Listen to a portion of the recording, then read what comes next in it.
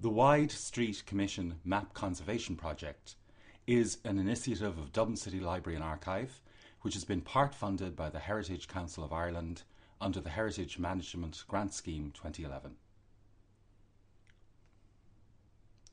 The Wide Street Commission was set up by an Act of Parliament in 1757 to reduce city centre congestion and to widen and develop the thoroughfares of Dublin.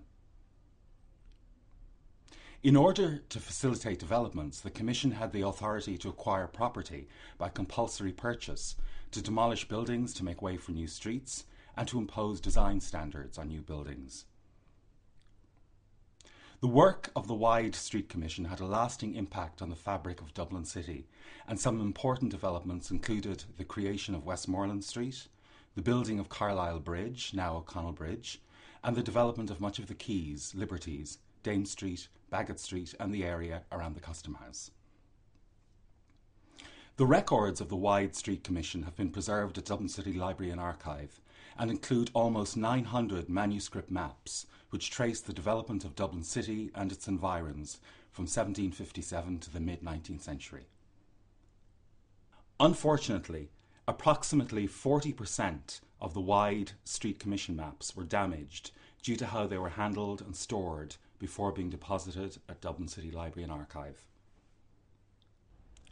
The extent of damage varies from item to item.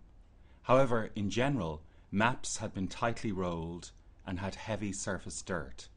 Some maps suffered from tears and creasing and even had areas of loss. All damaged maps are closed from public inspection, as handling of fragile maps can cause further deterioration. In order to make these historically important records available to the public, Dublin City Library and Archives has an ongoing project to conserve a number of maps every year. In 2011, with the support of the Heritage Council, we've been able to conserve 30 maps. Conservation involves time-consuming and highly skilled work. Liz Darcy of Paperwork Studio for Paper Conservation was engaged to assess the damage to each map and to carry out the conservation work. Liz is a qualified conservator and an accredited member of the Institute of Conservation of Historic and Artistic Works in Ireland. The treatment of each map was underpinned by two important conservation principles: the principle of minimal intervention and the principle of reversibility. This means that all conservation work should be fully reversible and that minimum changes are made to the document itself. This ensures that a document retains its original character.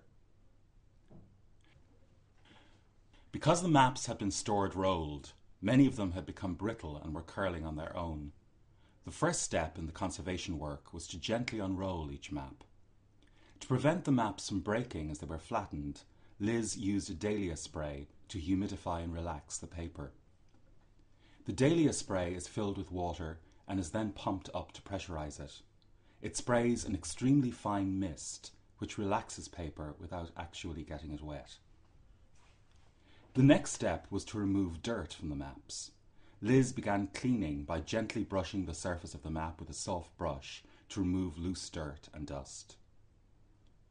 A chemical sponge was then used to remove the heavier dirt. A chemical sponge is always used dry, and it is very safe to use on vulnerable documents. It works by using the open cells of the sponge to absorb, actually lifting dust, dirt, soot and lint into the sponge from the map. This image shows the verso of a partially cleaned map of Cork Hill and Dame Street. The amount of dirt which has been removed is considerable. Likewise, contrasting the cleaned section of this map of Rotunda Lying In Hospital with the untreated version highlights how effective the chemi-sponge is at removing dirt.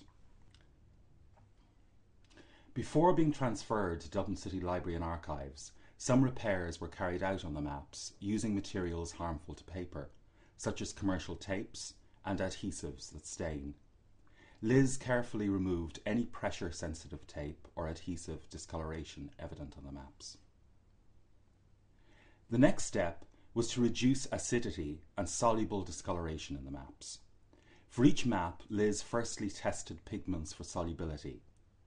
A tiny drop of water was brushed onto the pigment and then swabbed with a cotton bud to see if any pigment lifted off. The map was then treated with a calcium hydroxide solution.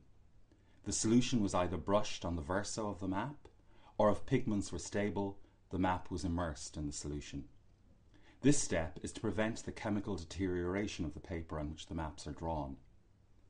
Chemical deterioration could cause the documents to become brown, brittle, and discoloured. The next task undertaken by Liz was to repair tears, damages to edges, and areas of loss in the maps. Tears need to be repaired not only to improve the appearance of a torn document, but also to prevent a tear from lengthening, to keep fragments from separating, and to make a document safer to handle. The damaged areas were repaired using Japanese tissue paper. Japanese tissue is a handmade paper which does not discolour or become brittle over time. It has long, strong, flexible fibres that produce a lasting repair. Wheat paste starch was the adhesive used with Japanese tissue for paper mending. It is strong, easy to reverse, and is chemically stable. It is purchased as a highly refined powder and mixed in a sauce cooker to make paste. Once mixed into paste, it is stored in a cool, dry place. It is then applied to documents using a soft brush. Liz began by mending the largest tears in a map first.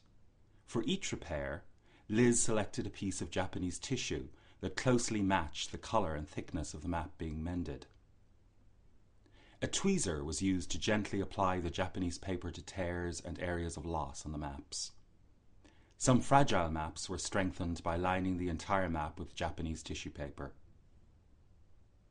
For example, the 1794 map of Fitzwilliam Street, which had significant loss at its corners, was fully lined with tissue paper. The Japanese paper was then carefully trimmed to size to match the original proportions of the map.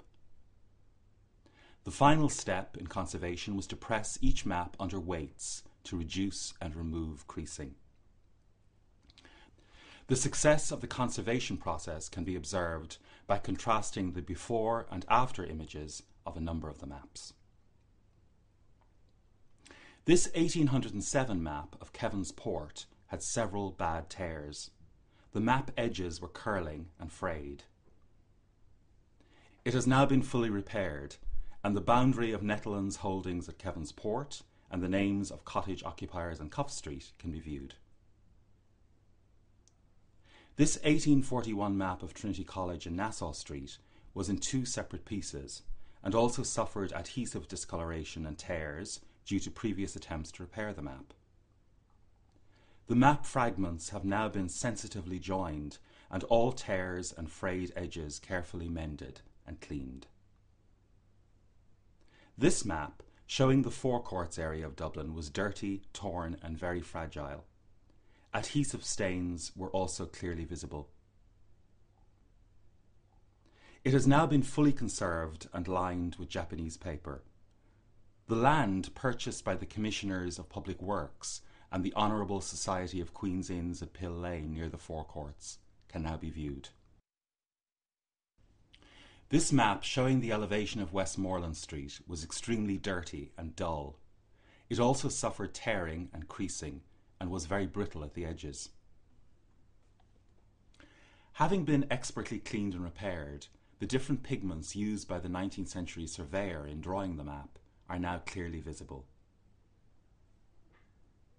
The conserved maps were transferred into archival quality Mylar and acid-free folders. The maps are now stored in special map cabinets in our purpose-built strong room, which is air-conditioned and fireproof, at Dublin City Library and Archive. This stable environment ensures that the maps will not be vulnerable to any further chemical or physical deterioration. The newly conserved maps are available on request to researchers in the Dublin City Library and Archive reading room. The maps not only look beautiful, but also contain a wealth of information about Dublin in the 18th and 19th century and its inhabitants. They will be an important resource for local historians, geographers, town planners, architects, and other researchers. Dublin City Library and Archives hopes to continue this important project in 2012 by conserving additional maps.